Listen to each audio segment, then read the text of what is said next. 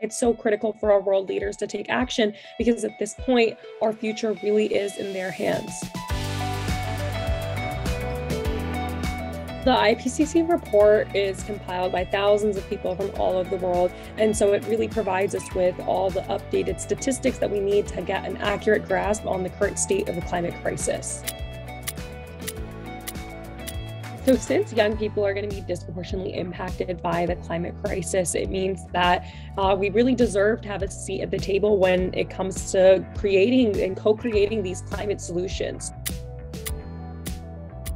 In 2019, we were able to drive millions of people to go out into the streets and strike for climate action. So it's going to be critical for world leaders to mobilize this enthusiasm that the youth climate movement has created to drive public action and awareness around climate change.